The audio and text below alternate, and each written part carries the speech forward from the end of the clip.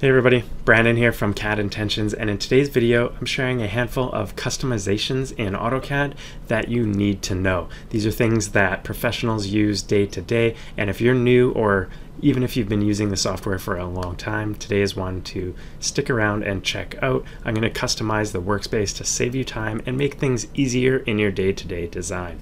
Let's jump right into today's video.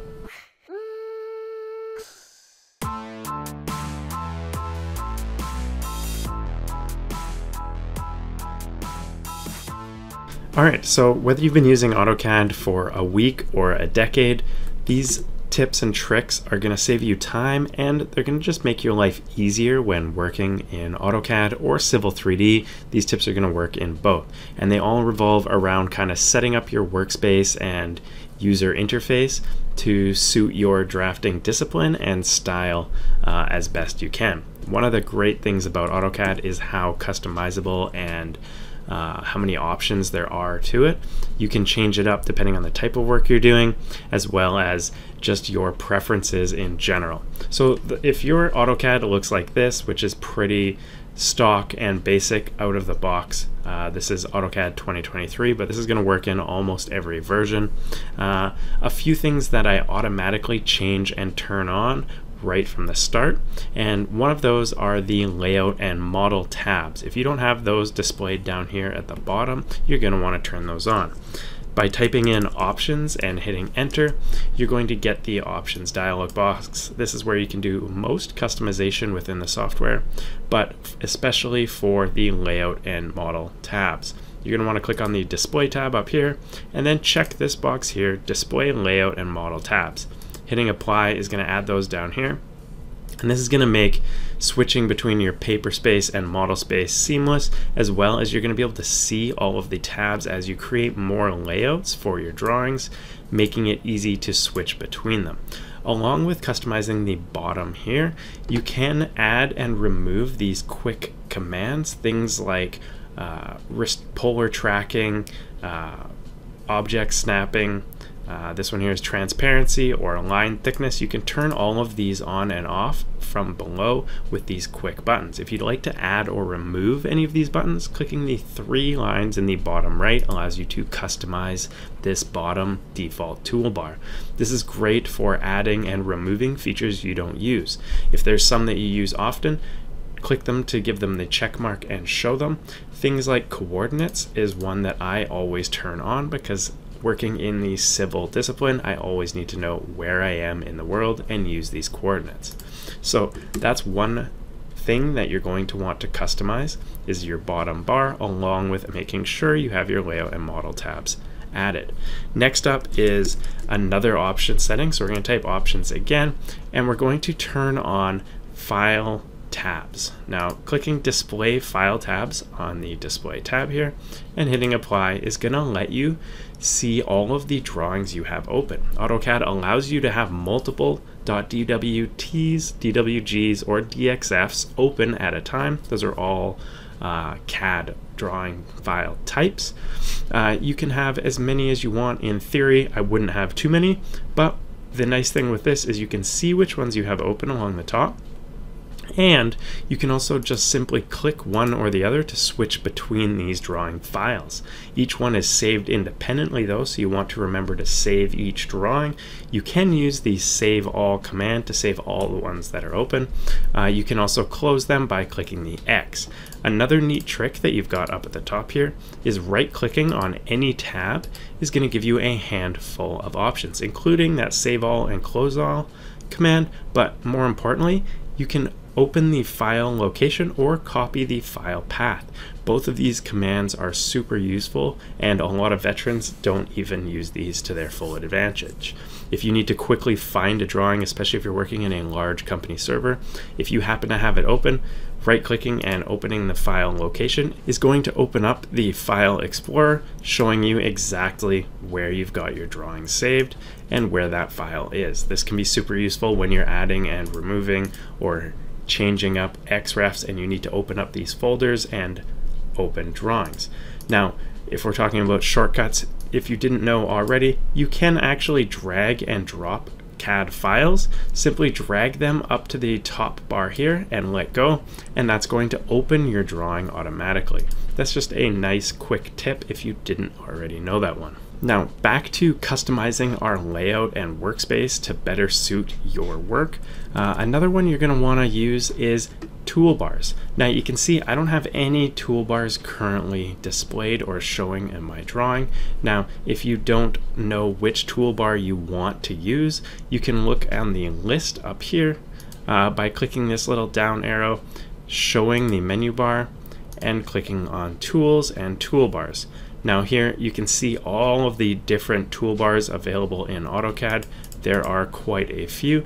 You can simply select these and they will turn on and off as you select them. If you'd like to turn on all of the toolbars to see what's available, you can actually do that by typing in dash and then toolbars or toolbar, typing in all and show.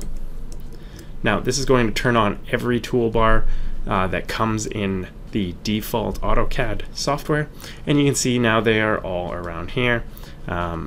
If you like this, you can leave these on, or you can kind of remove the ones you don't want. You can place them anywhere you like. So what I typically like to do is have a handful along the top here of things that I use often. Things like layer are helpful. Some of these line ones can be. You can create custom toolbars that only include the commands you like. I do tend to do that. I'll have 6 to 10 common buttons that I like to have clicking up here. Although the majority of the commands I use in AutoCAD, I do memorize and type in at the command line. It tends to be faster to use one hand on your mouse and one on the keyboard and just quickly memorize and type in those commands. You can add those to shortcuts using the alias editor as well. Now, if you want to learn how to make custom toolbars, and that would be either making a toolbar with just the commands you want or adding custom commands as well, I have a video on that, and I'll put a link to that video down below in the description. Now, before we jump into the next tip, if you haven't checked it out already, my AutoCAD Fundamentals and Workflows course is available to download right now. It's discounted for viewers such as yourself. In it, I've packed over a decade of my tips, tricks, and workflows with AutoCAD.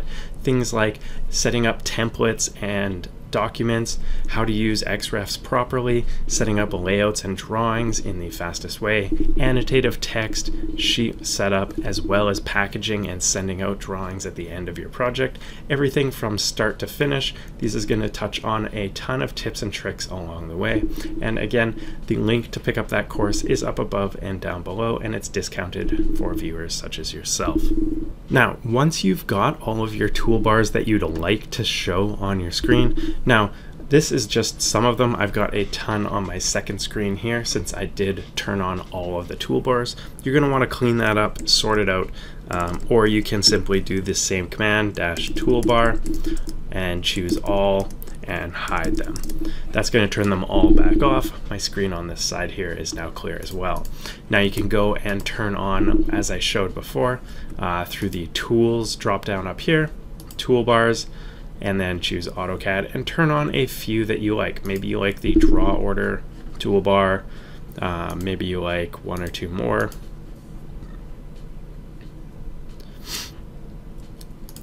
There we've got the layers commands one as well. So you can put these along the top as you saw before, or you can put them down these sides. And customizing the layout, say you've got 4 or 5 toolbars along the top, when you're happy with that, you can use this little gear in the bottom right here and save your current workspace as. This is going to keep this the way you like it. So for me, I'm going to choose to call it Brandon, and we're just going to hit save. And now when you change this workspace, or if you start up AutoCAD again, you can simply choose the Brandon or your name or the type of work you're doing. You could set one up for architectural work or civil work and have different commands, different tool palettes, different toolbars for each one. So if we change back to the original, it's going to set everything back up the way it was. This top menu bar is gone, my toolbars are gone. But if I hit that gear and go back to Brandon, it's going to flip it back. It's going to turn that top menu back on, and it's going to give me back the toolbars that I set up. This can be super useful, especially if you share a workstation with other users, or if you flip between types of work often. Having multiple workspaces can be a huge time saver. Along the same lines, and something else you may want to set up before saving your workspace, is a tool palette, and in particular a custom tool palette. You can turn on your tool palettes by right-clicking up in the ribbon area and choosing a tool palette. Choosing something like all palettes is going to open all of them up. If you don't see it, look to another screen. There's a pretty good chance that your tool palette is over there. And if you still don't see it, you can type in the command tool palettes, and that should load up your tool palettes somewhere in your workspace. Now, you can see here there are a ton of default tool palettes, all of which are super helpful depending on the type of work you're using. And tool palettes are basically a quick access to something within the software, whether that is the constraint commands here, annotation for different callouts for your drawings. All of these are built into AutoCAD, and clicking them simply allows you to insert that block or piece of text or object directly into your drawing. Now you can see here I've inserted a view title block, and this is going to be dynamic. All of this is built into AutoCAD. Now, what can be super useful is creating a new tab or a new tool palette. So by right-clicking over here on the tool palettes and choosing new palette, you're going to get a new one. So I'm just going to call this custom and hit enter. Now again, you can save these out and bring them back up, but I tend to make these kind of on the fly depending on my project or the type of work I'm doing, and then I'll reuse them as I need them. A custom tool palette is as easy as dragging and dropping things you'd like in it. If you have a default, say, type of text or block that you need to use over and over, it's going to make sense to add it to a custom tool palette. You could make one for electrical blocks like these plugs here. Simply select the object by clicking and holding the left button, and then drag and drop it into your tool palette. It's going to list the name of the block by default, and now you're going to be able to simply click and insert the block again.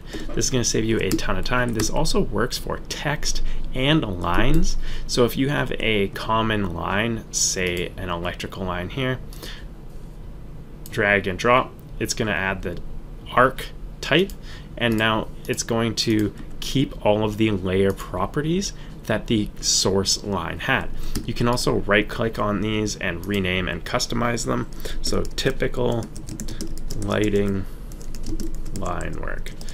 Now you've got this item in your tool palette at the click of a button, and you can create these on the fly very quickly. You don't need to remember anything. These are great to help set up standards as well. If you have property lines and building lines, all of these can be added to your tool palettes, and then simply clicking on them is going to put them on the right layer with the right properties and come out just the way you want every single time. It also works for types of text as well, titles for rooms, dimensions, notes, all of that you can simply drag and drop into your tool palette to reuse anytime you need them.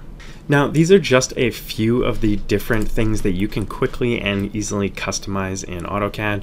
There are also customizations like setting up custom profiles, more workspaces. You can also customize the look and feel of pretty much everything in AutoCAD, including what comes up on your right-click menus, and maybe more importantly, you can change all of the colors and the themes. So by default, I've just typed in options and brought up my options menu.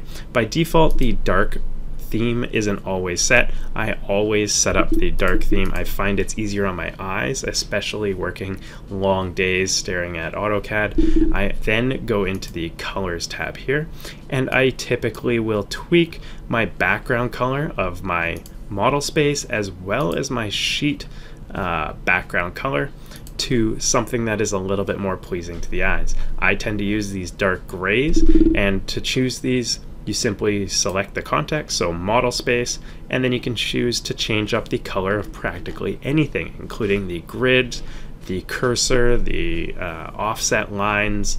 Anything you want, you can change that up by simply selecting it and then changing the color here. If you'd like a custom color, choose select color. And you can see you can lighten this up by dragging here or choose a new color. I've lightened it up a little bit.